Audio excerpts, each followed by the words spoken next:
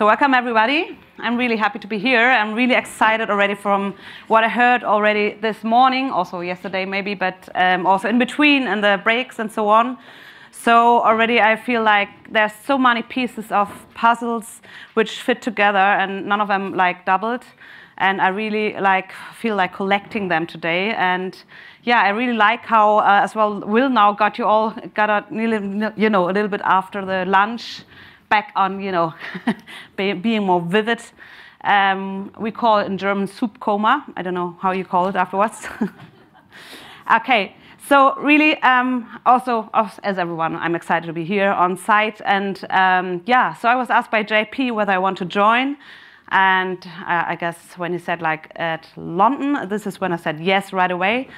And well, yeah, it was only then that I knew, okay, there must be something to it, right? What's the catch? And realized, okay, you have to give a talk first before you can go to see Buckingham Palace.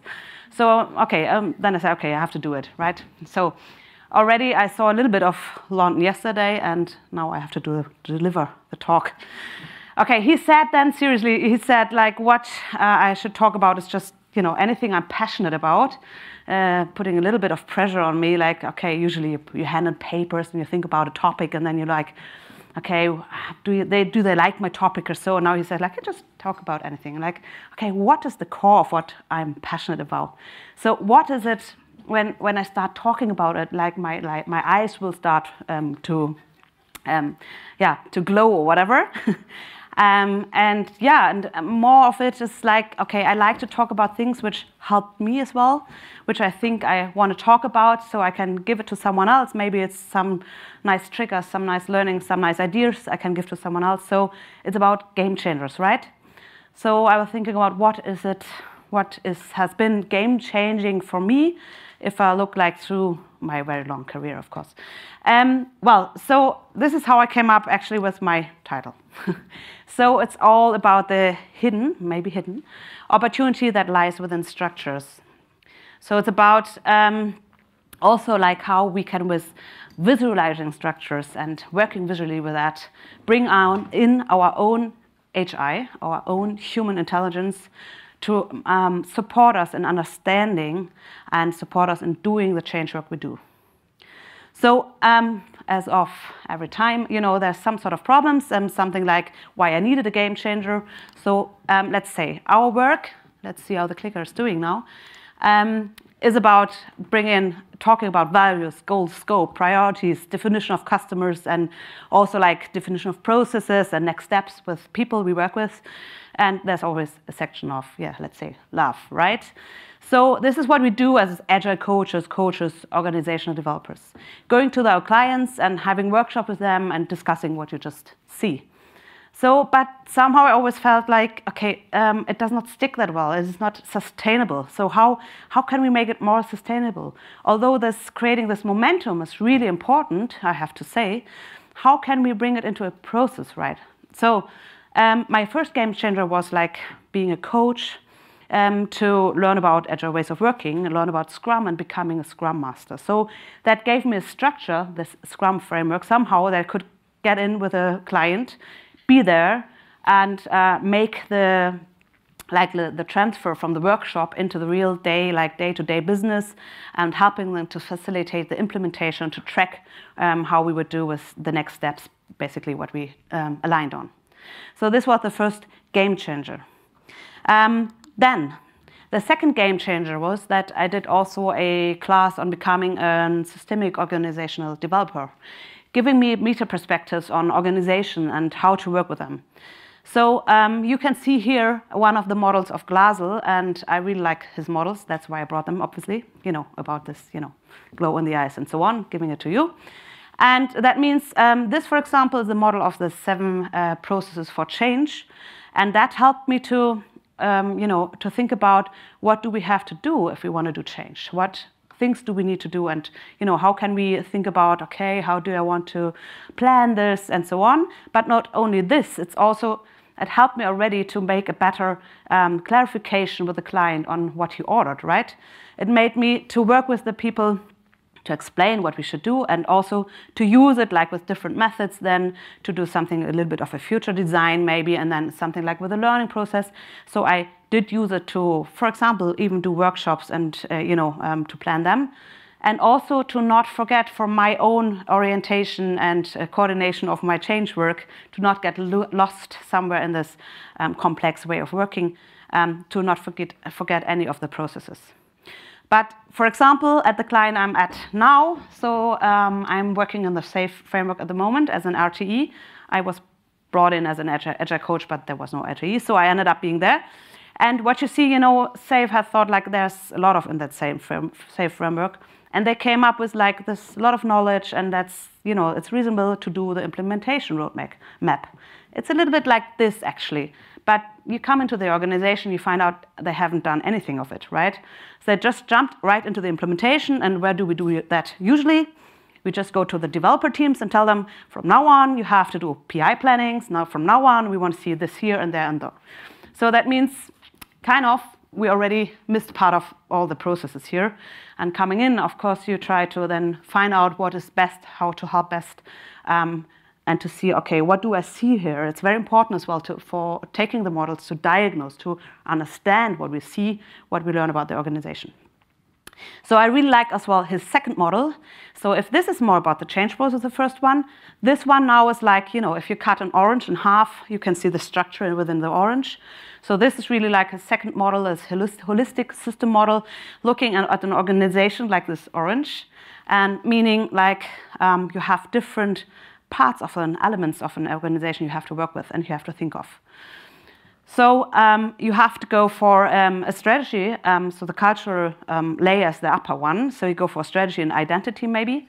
You also have to work for the second part, the second layer. It's all this about people, and so it's a social layer.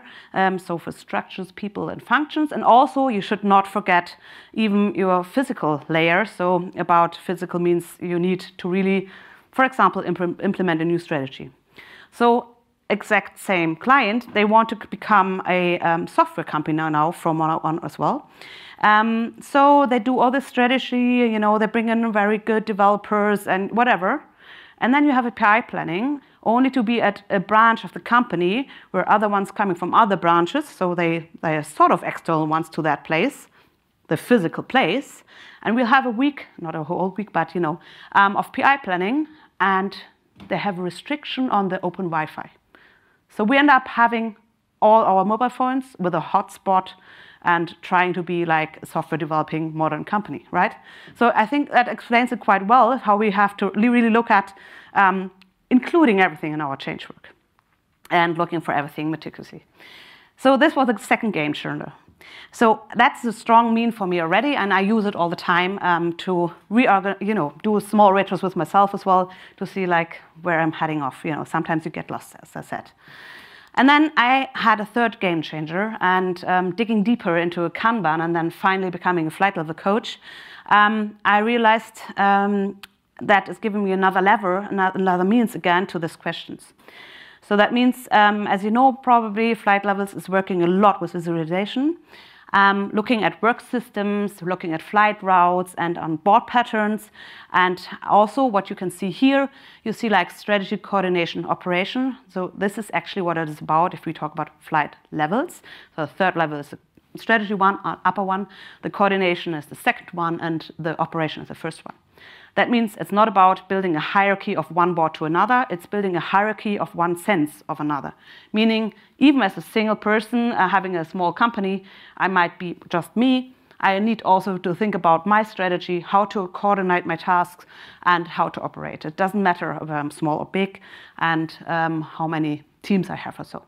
So meaning, working with this model for me also helped me to think in structures again as like a thinking model, and to support the goals we can use that to not only diagnose where are we and to understand the work system for example, and how work flows through the organization, also in sense of altitude if we look for flight routes, but also to use it to come to that moment of decision where we can say, okay, and now what do we want? What is what we want to achieve?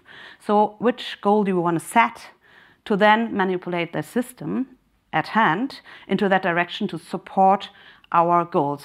In means of how can I change the work system maybe.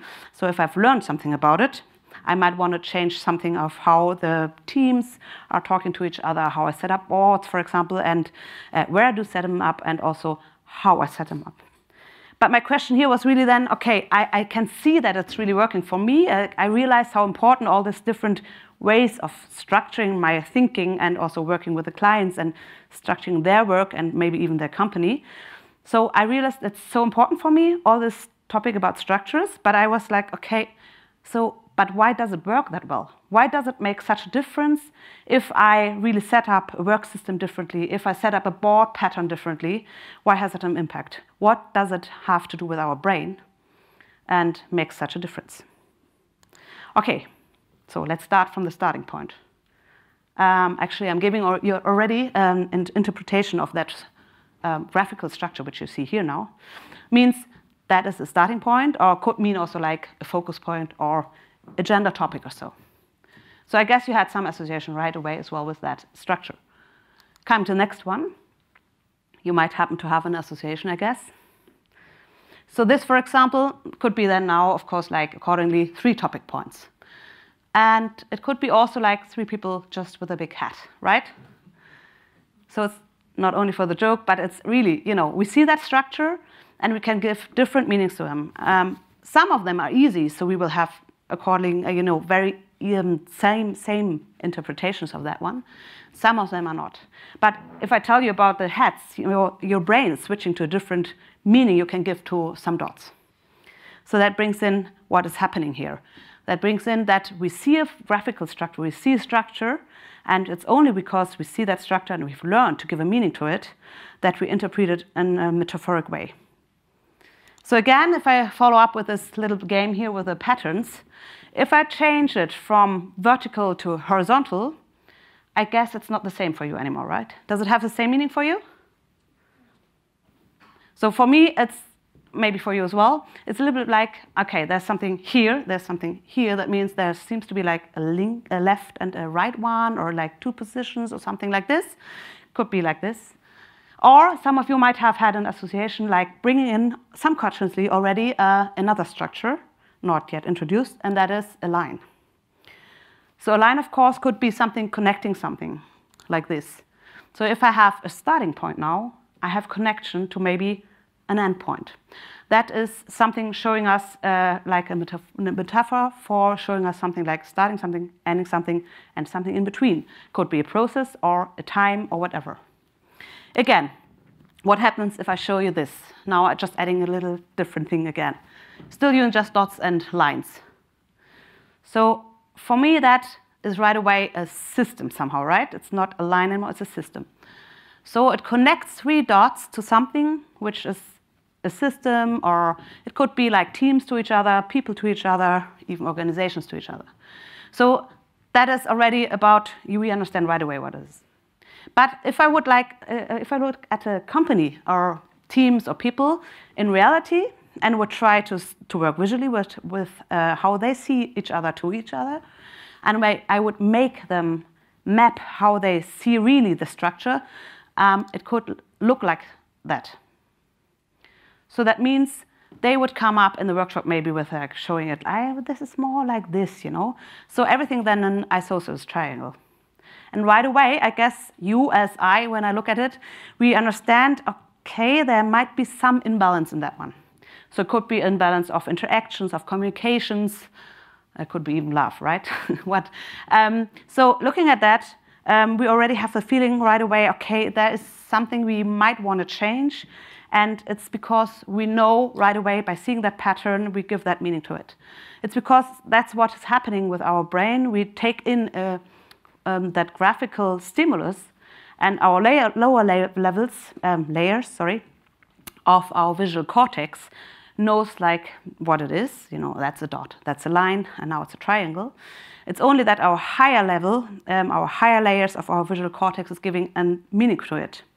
And that makes that we can also not just understand something with that, but we can also use it to then change it to what understanding I want to give to that one. So just changing the small mini network, mini system here with a group of people in my workshop, we can end up saying like, okay, let's do it like this. So it should be like people or teams should be more closer together, like more equally maybe. That's it, like this. But actually, if we look at companies, what we find is most of the times is that they map it like this. And that means we are missing quite a bit of information here. So we are sort of blind if we come back to the last one we had. We are blind if we see just this. And if I would go on with my change work now, using this, I would quite miss the point, right? So I come back to, again, one pattern here. So I hope you have some association, because if you don't have, well, I come back to that in the next slide. This is, for me, something, okay, separating one from another. So it could be steps or so. Of course, if you know Kanban or Scrum and you know boards, you could right away have an association to that as well, meaning there's a process somehow, steps to one each other. Could be also a fence to the neighbor and the dog of the neighbor, but yeah.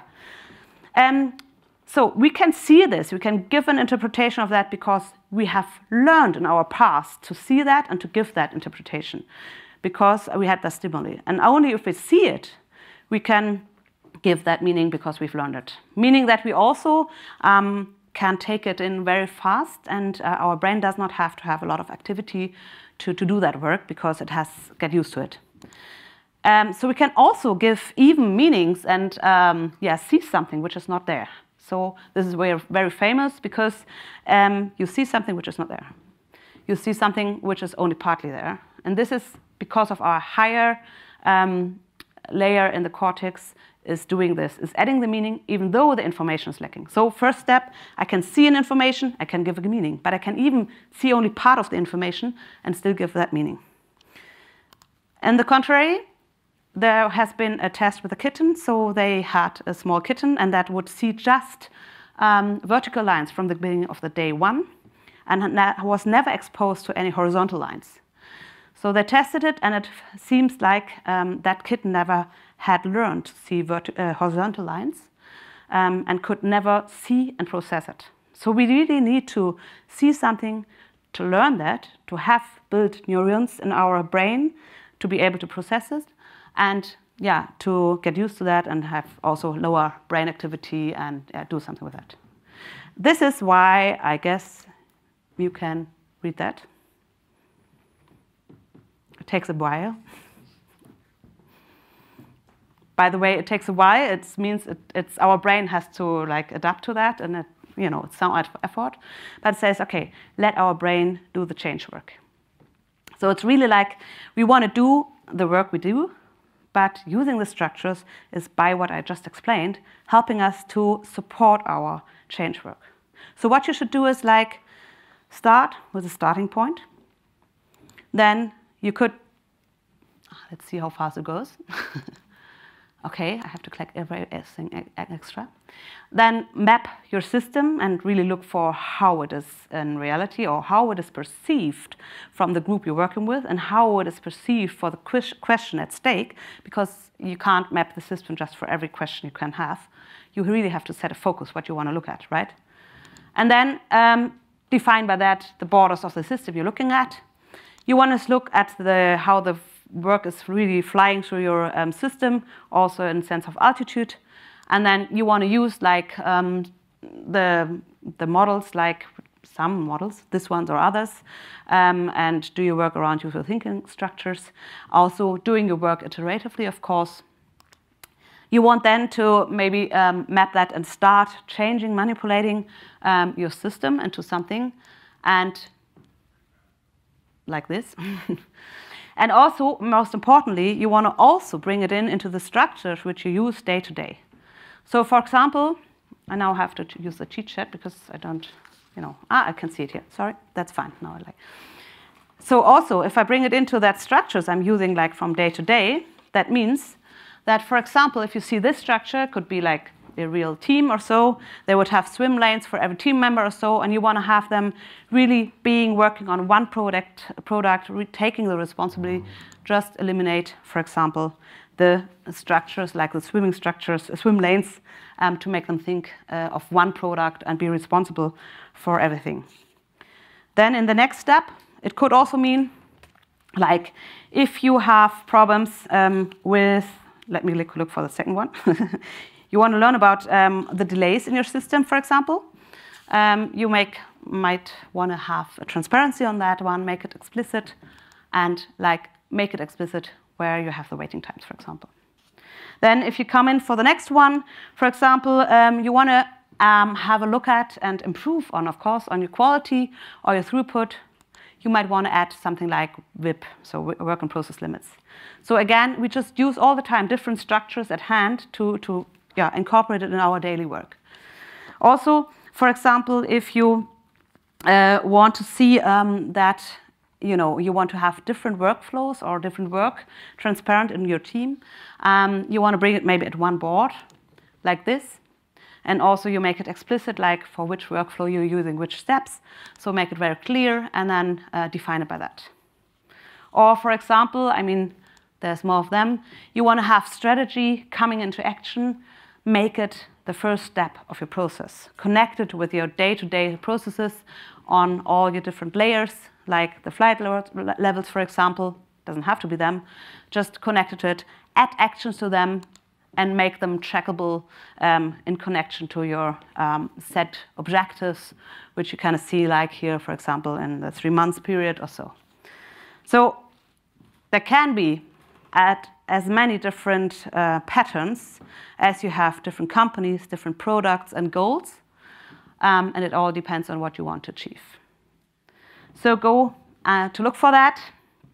And it really means working visually with this, like having those different structures at hand, using these models, for example, structuring yourself, structuring others with that, and orient and diagnose with that, coming up with what you want to see, what you want to do. Don't forget any of the processes, for example, and then set the goal, what you want to do, try to improve. And of course, iteratively, because everything you learn is just the last state of failure, and you will go on with learning bit by bit.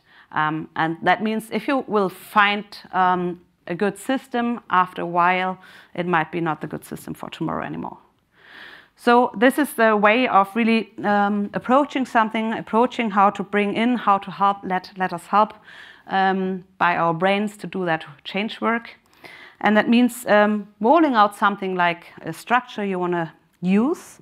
So it's not against rollout, it's for rollouts, but you want to learn first and diagnose first, set a focus point, get a grip on the real pain points and challenges and real work systems. And you want to use that to then manipulate in different ways, maybe slow, maybe fast. And we really want to bring in, by the auxiliary means of visualization, your own HI to do that, and let your brain do the work and let us use the hidden opportunities of structures. There's one last bit to it, and that is flight level simulations. So as I'm a flight level coach, I was first thinking about maybe bringing in the simulation on flight levels, because it is really nice to see the structures working together. It's just something you have to experience. But with that, you can also build exactly the structures you've just seen now in black and white in a lab situation. You can build them and play with your teams maybe and see how it is connecting, how it does feel, what problems do you see, what can you change, and how can you learn in that lab situation already with that. Set it up explicitly for your company. So this is something you can do, and you can, of course, ask someone of us how we can do it. I guess that's it. Thank you very much. And I have how many minutes left? You've got 6 minutes. 6 minutes. Okay. There's 6 minutes. If there's any question or discussion point, I'm gladly taking that. Thank you.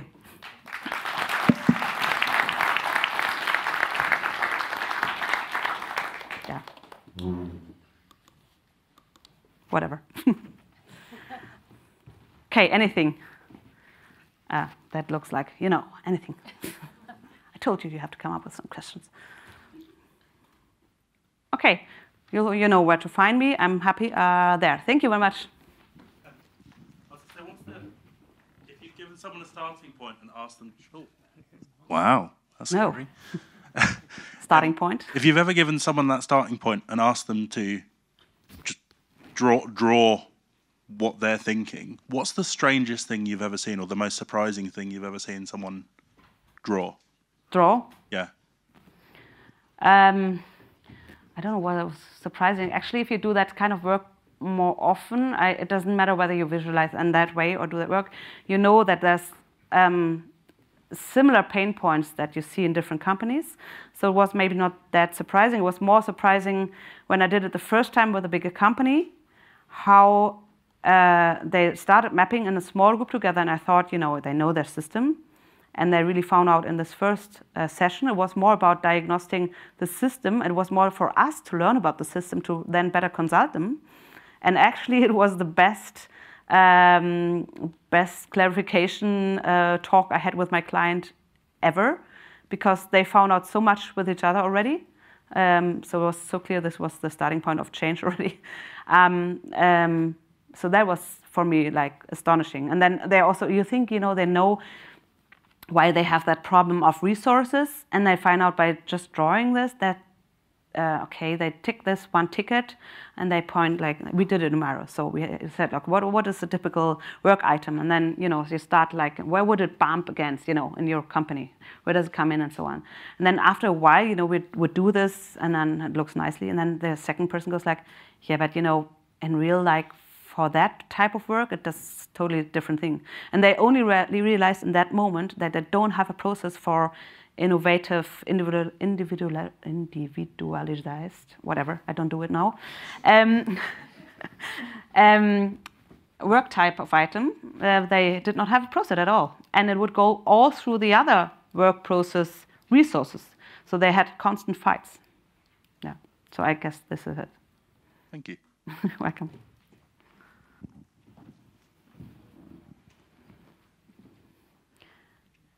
Okay, yeah. Just come up with any questions after you processed everything. Even the coffee, maybe. Thank you very much.